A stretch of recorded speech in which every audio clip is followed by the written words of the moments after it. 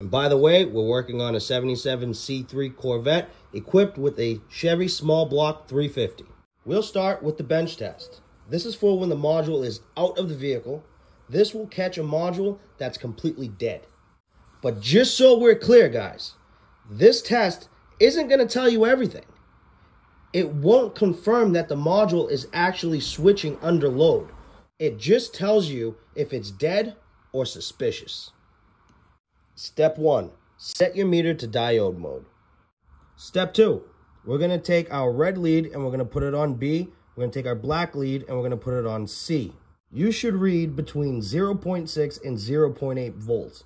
This module reads 1.5, so this module is way too high. That means the transistor is leaking internally. This thing is toast. Step 3, reverse your leads. Put black on B, red on C. You should see OL, open circuit. But this one is still reading about 1.4, 1.5. That means this thing is leaking voltage in both directions. Total failure.